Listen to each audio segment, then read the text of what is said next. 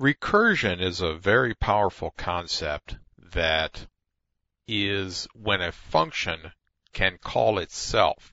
Some functions are not recursive just because of the way they're written, but most would be. And if you start out to create a function that will be recursive, that will wind up calling itself, there's a few things you need to be aware of. One, excessive recursion can cause great problems because you generally will be working within a limited amount of stack space. The stack can be overflowed or even underflowed if things are popped off incorrectly.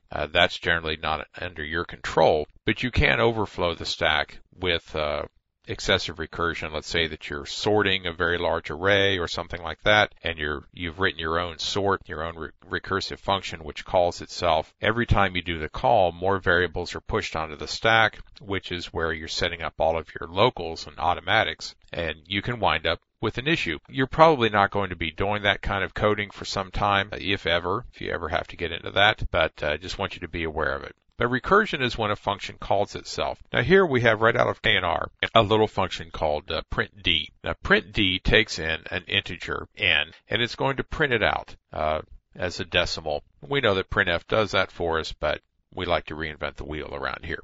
Here's what printd is going to do with this integer that it gets in. If the integer is negative, if the number that it's being asked to print is less than 0, the first thing we'll do is stick out a negative, a minus sign. And then we will flip n. We will say that n equals negative n, which will flip it over to a positive. Now we get out of that if, and now we start working on a positive number. If it was not negative, of course, we hit down into here. If n divided by 10 has a whole value here, in other words, the n is larger than 10, and it's over in the tens place, or hundreds, or thousands, it's a larger number, then we're going to call ourselves. We will call ourselves with n divided by 10 and get that number down smaller. If the numbers 1, 2, 3, and 4, it's too large for us to print one character at a time, so we divide it by 10 and call ourselves again.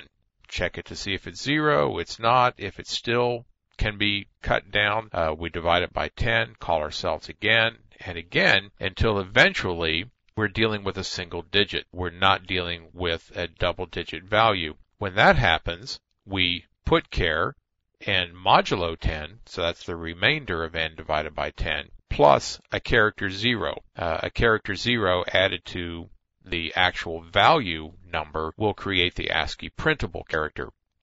So we put out the printable character, and then we return from printd. Well, if there were multiple printds calling each other, when we return from printd, we actually return to here, the next statement after the last time we called printd. And this put char will then be performed, which is the next digit in, say, 1, 2, 3, 4. We would have printed out the 1, and now we print the 2, and then we'll exit here, come back into the next statement after the call for the number 3, exit, the number 4 will be printed, and then finally we will wind our way back out of this recursive set of steps and leave printd entirely. But that is recursion, and recursion is a function turning in on itself, calling itself repeatedly, and it's a good thing to remember that you don't want excessive recursion.